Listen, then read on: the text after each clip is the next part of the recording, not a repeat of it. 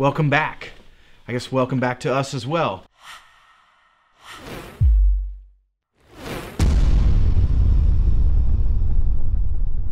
Hopefully you've seen my shareholder notice I sent out last week, where I touched on some of the reasons we were limiting our communication through social media as well as our shareholder notices. And it really comes back to company structure, the status with the OTC, SEC, and FINRA. We elected about 5 years ago to go under the protections of a Form 15, which just allows us to function more like a private company. And the concern with some of the transactions we were negotiating with, the topic came up a few times that we may be being a little too aggressive in what would look like marketing activities for a company that is currently in the process of kind of resubmitting itself and relaunching itself to the OTC and of course the public markets. That being said, there is a public market and we have to be aware of that, and so we decided to just take some caution. And over the last few months I've worked really closely with the board and our legal counsel to establish some guidelines about what we should and shouldn't talk about and at what time we would start to release certain information. So this is kind of the beginning of that transition back to the ways of old. I'm glad to be back in front of you guys. I think most of you know this is actually one of my favorite parts of the job, and it was a goal of mine when I took over this company to offer up leadership and a business model that was extremely transparent to our shareholders and other investors that would be looking into our company, both present and past. This is a really great preview of what's to come and a real nice snapshot of what we went through last year. So I want to jump right in and just talk about the challenges we faced. You know, we had a couple of difficult things to deal with, and one of those is just the general cannabis bottleneck. I think if you haven't worked in this industry before, you would be surprised that there are so many additional steps with cannabis that you wouldn't even think of, and that comes down to local regulation, additional oversight by the banks and merchant service platforms, website providers. There is no limit to who puts us through additional hurdles to get to the finish line. So that really was the theme of 2019. For every step we had, there was a setback, and it was all progress, and I think it's stuff that's really, really important for us to have addressed and cleared last year. Growth capital. We raised some capital. We really deployed that in an intelligent way. I think everybody sacrificed on the team where they needed to sacrifice, and we were extremely thrifty with the budget, but we had some success drawing in new tenants to the farm and making farm improvements. So much success in that we really didn't have enough capital to fully build out all of the landing pads for these new licenses to set up operations on. So we were having to balance the opportunity against the cost of setting up the initial infrastructure, and that was definitely a challenge, and I'll talk about that more in a little bit. But as we grow, I don't think that theme is going to change, and that's also part of our 2020 plan, is to expand and partner with institutional investors that would really give us the tools necessary to expand and grow at scale. One of the other challenges, of course, is just the constantly changing regulation. Just as a quick point of reference, when we have a rule change in the Liquor and Cannabis Board in Washington State, well, we've got multiple products that are licensed into that state, as well as processes that include our standard operating procedures and everything that goes along with that. And when something as simple as a color change in the packaging occurs, not many people realize that doesn't mean we just go to our logo and drop the red or make a quick swap. What that means is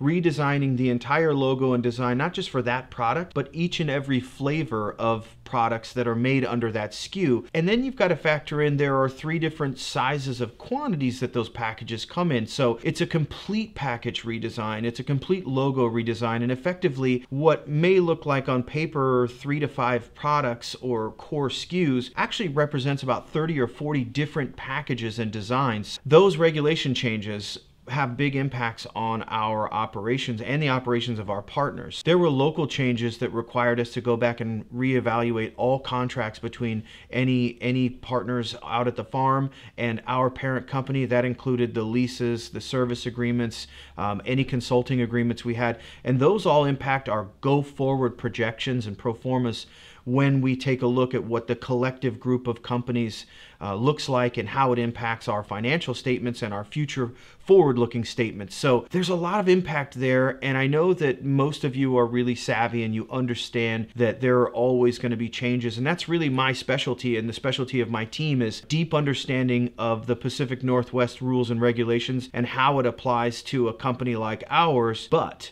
the amount of changes and the ripple effect from one thing to the next causes these lags and delays. And so I appreciate the patience. I can tell you it was one of the biggest challenges of 2019, if not the biggest challenge. But the last big challenge was banking and merchant services, and that was another huge pain for our group. I think all of you who've run a business, or I guess even you at home with just a traditional account, understand the importance of having steady, convenient banking services so that you can cover your bills, pay your expenses, actively monitor and track funds as they move around. And in this industry, you'd be surprised, even at this current stage of the game, how difficult that can be. It was particularly difficult for GreenLink because we aren't a licensed entity inside of these regulatory frameworks, so we actually don't have the same oversight that a licensed marijuana producer would have. So the banks that deal directly with them here in Washington State use a lot of the regulations that are in place by the Liquor and Cannabis Board to vet these companies. We're a different animal altogether in that we work very closely with the industry, but we actually don't sell marijuana. So we don't fit into that box, and we don't fit into the box that is traditional banking services. So we were on the hunt for what seemed like forever to find a bank that understood who we were, what we wanted to do in the long term, but also understood that we were going to operate in close proximity to the cannabis industry. So that was a long process, and we finally got that squared away. I'm really proud of the banking relationship and respect what OB Credit Union is doing for the industry. I don't think they're getting enough credit. I think their willingness to go out on a limb and really work with the industry and do it with a smile on their face is such a change from what we're used to. It's been such a long, kind of a 12-year history for me of battling banks who will do business, won't do business. So the back and forth with banking has been such a nightmare that I'm just really proud to have a partner like OB who's really supporting us through this journey. On the flip side, there's merchant services, and that became a huge problem for us because every time we rolled out a marketing launch for our CBD line of product, we would see a change in merchant service rules, which would effectively eliminate our ability to process payments. That merchant service issue was something I was deeply concerned and took up a lot of our bandwidth focusing on because so much of our marketing efforts would be wasted if we weren't able to fully process accounts. So we're just now to a point where we feel confident in our merchant service provider and don't have risk of doing a big advertising and marketing campaign that would somehow leave us holding the bag on tens of thousands of dollars worth of orders. So just to recap, the cannabis bottleneck really took its toll on us this year. Growth capital, regulation changes, and banking all kind of slapped us around a little bit, but I feel like we came out the other side of it and we've resolved those issues. I feel really confident that our team is stronger. The reason why there's such hope in all of this is because the state of Washington is probably the most, there's no probably about it, it's the most overregulated market in the industry. So it's truly a scenario where if you can make it here, you can make it anywhere. And so our contracts and applications of our growth model, kind of this proof of concept, really translates well to every other state in the union. I think going through all of these processes and developing these plans in a way that we have is really healthy for our long-term growth. The farm expansion is probably one of the things I'm most proud of this year. And I certainly am not the one that should be taking the credit for it. There's a crew out there that was tasked with managing a large-scale commercial garden and heading up the expansion for future pads and new tenants to come out and join the party out there. That was such a big task. I think we were certainly underfunded and undermanned, and we laid miles of fencing. We put up miles of security wiring. We put up so many cameras and established the footprint for new licenses to come out. The challenge was we were trying to get all of that done last spring to be ready for a full harvest this year to come down, and that proved to be a taller task than we could pull off, in large part because of the changing regulations at the Liquor and Cannabis Board. We would get these licenses set for transfer, and then we would go through an administrative process with licensing, with enforcement, and there's so many other steps that have to be addressed in the process of transitioning out to our land that this process sometimes takes 3 to 6 months, actually taking closer to 2 years now. We're excited because, of course, it's going to be a sight to see. I'll just leave it at that. We look forward to executing on our end and getting all of those licenses released and fully active in the spring so that you guys out at the farm who have busted your tails to get everything ready will be farming on all of the licenses. And we expect to have a total of about a dozen licenses before 2020 is over. So the farm expansion, guys, I can't say it enough. I'm honored to have been a part of it and watched you guys work the way you did. And for those of you that haven't seen it, when the snow melts and the spring comes and we really start getting all the greenhouses up, there will be lots of aerial photography done, and it's really going to be a sight to see. So that's probably one of the things I'm most proud of in 2019.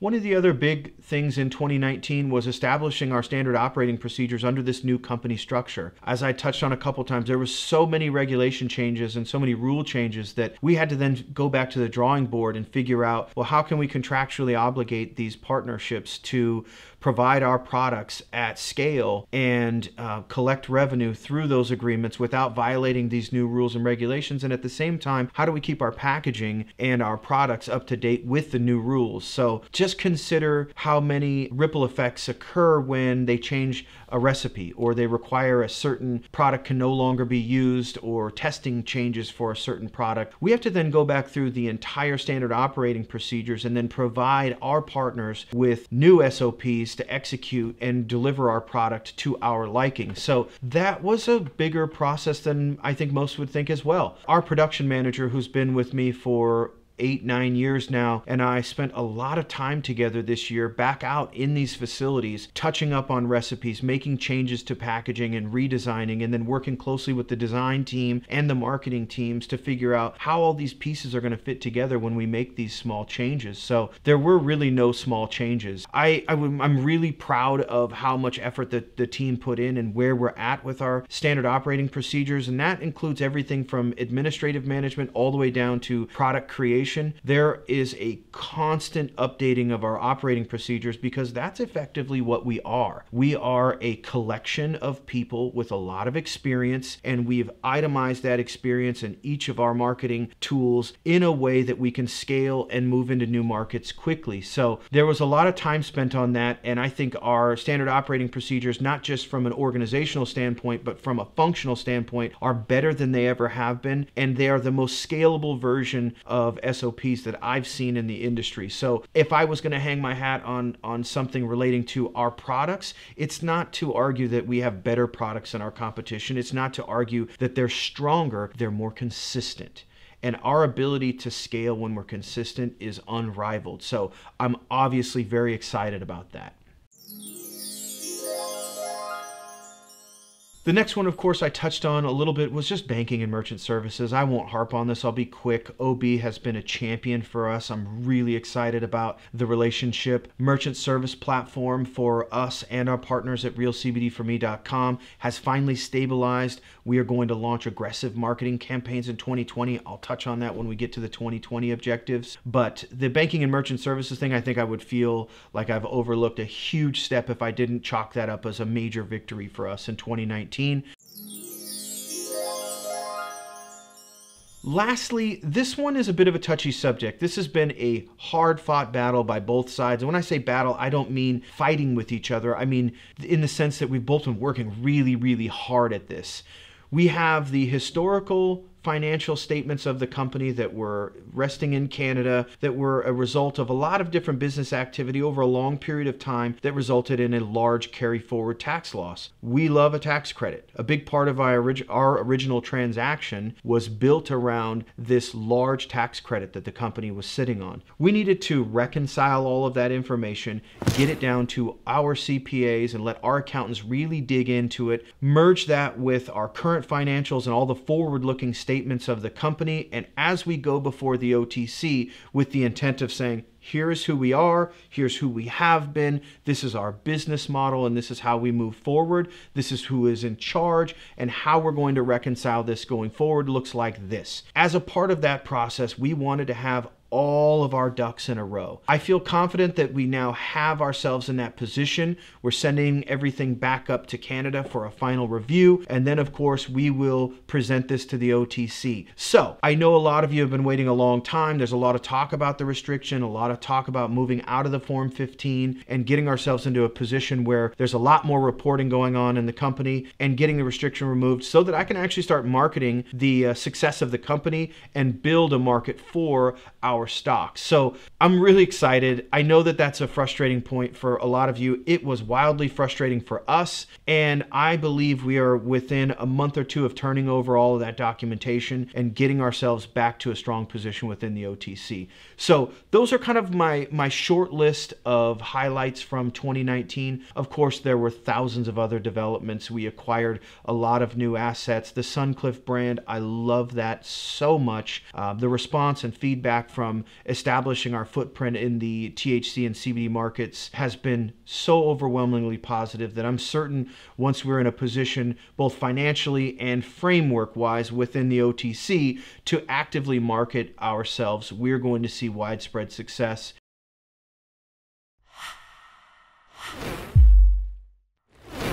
2020, we're going to call this the year of execution. We're going to execute and build on the foundation that we've put together for the last 12 years and really build on the success we had in 2019. The first order of business, of course, is getting the financials submitted to the OTC, sitting down and working through any issues that may remain from historical transactions of the company. And really, I don't see many. I've hired people to independently review the company and its historicals, and there's no major issues that we see that are going to get in the way of removing that restriction. Some of the things that we're working on now to really finalize are working closely with the transfer agent, making sure that all share issuances are taken care of, all documentation is in place for employees that have either received employee options or foregone salary for the purposes of drawing in the maximum stock that they can, effectively investing in our project, getting all of those things in a row, making sure all the deals are finalized and in place in such a way that there's no confusion or misunderstanding when we go before the OTC. So all of those relationships are being firmed up and finalized so that there are no question marks that remain there. And I feel confident that in the first quarter of 2020, we're going to have all that documentation submitted and be well on our way to removing the restrictions. So that's something obviously we're all looking forward to. After we get the financials submitted and the restriction is removed, I'm really looking forward to marketing this company. Not just marketing the company for the purposes of driving attention, but marketing the success and the new developments of the company in a way that drives value and builds a reputation for us and our brands. So that'll include being more active in trade shows and getting back in front of the camera and doing things like I did historically, the NBC Nightly News and World News Tonight and things like that. Like getting in front of large crowds and talking about our company, of course, will bring an audience and be very impactful. So I'm really looking forward to that. I think that's one of our strong suits and something that historically we've had a lot of success with. So I look forward to that as well. One of the other things we're going to be doing a lot of in 2020 is fundraising. We have large capital investment pools that are available to us that are really offering some aggressive terms that would help us expand and grow, but we're trying to be really intelligent with how, when, and how much we bring in capital, because there's so many of us that have put in a lot of hard work, and we don't want to get into a situation similar to our neighbors up north where we're forced into a scenario where our revenue streams don't justify our market cap, our revenue streams don't justify our operations, and we're forced to continually raise capital at the rate of hundreds of millions of dollars in some cases. And when you've got operations like a lot of the guys up north that are losing 20, 30, 40 million dollars a quarter, you have no choice but to be in this continual state of fundraising. And we want to be a little bit more intelligent about it and deploy funds in a way that drives revenue and limits our need to go out and immediately borrow more capital. We'd like our growth capital to be exactly that, growth capital, not patching holes in our existing operations. So we are going to target these kind of 2, 5, $5 and $12 million tiers so that we can intelligently raise money and preserve as much of the company and drive value for our existing shareholders and maximize for all of us that are involved. And of course, we understand that we're going to have to bring in some large capital pools to scale globally, but we feel confident with the strategy we have in place that we can build a national audience for our brands and services. So that's a big part of 2020 is establishing that. We've got a number of partners we've already spoken with, just kind of kicking the tires, and you guys will see more and more activity relating to fundraising as we get to a point with the OTC where we're free and clear to go out and do a lot of that.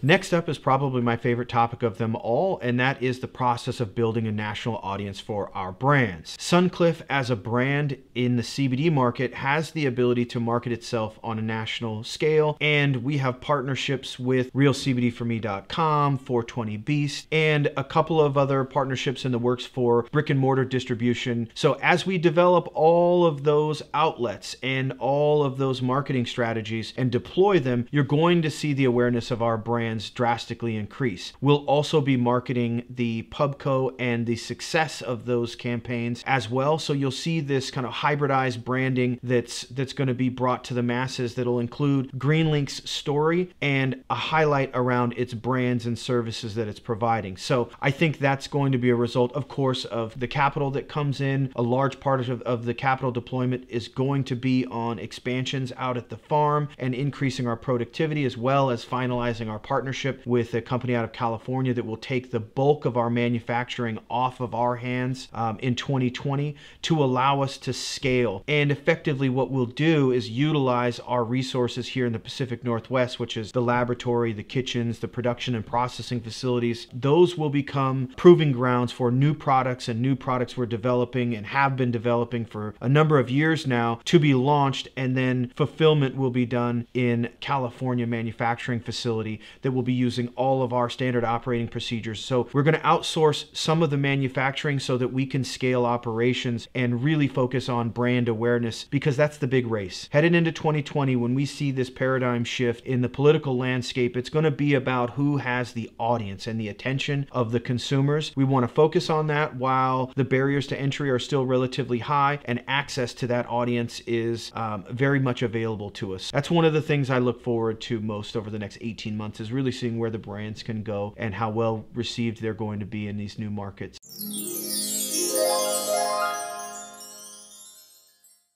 So last but not least is the farm expansion. We will continue to expand at the farm. I see no reason to limit the amount of tenants we can bring out and the revenue streams that we can create through these relationships. So we're going to continue the farm expansion, as well as deploy funds from our capital raises to improve the overall production on the existing licenses. So we've got the ability to convert some of these farms to light deprivation greenhouses, which effectively takes us from 1 annual harvest on that pad to 3, and in some cases 4 annual harvests. And of course that drastically increases the production and drives value through all channels in our network. But we also have a situation where that expansion allows for our team to really stay focused year round.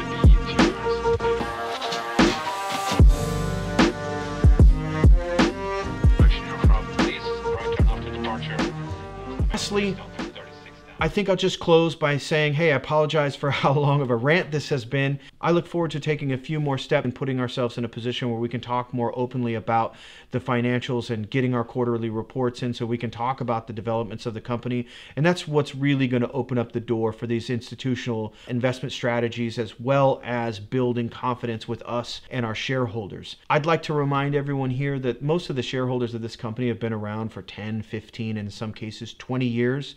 Most of the new shareholders in this company are people that either came with me as part of our original deal or friends and family who have chosen to participate because they see some of the opportunity that's available to us. So I'm really excited. The core of our group is really is a tight-knit group, both from the corporate side as well as the shareholder side. So all of you that have been supporting the company and watching along this journey, I really appreciate everything. To the staff and the team that's just doing all of the work, the hard stuff that no one really wants to do, I want to thank you guys all from the bottom of our hearts, especially here at the executive team. Those of you that are at the farm and putting shovels to dirt and in the production facilities and in the extraction labs, like, big thank you to all of you. I really appreciate everything. I hope that this opportunity is something that you're excited about too, because we couldn't do it without you. So I think it's safe to say that every time we sign a new contract or close a new deal, we're breaking new ground, both on a national level as well as a local and regional level, and we're effectively blazing a new trail. And it's one of the things I enjoy most about this opportunity. So I appreciate the opportunity to sit in this chair, play this role,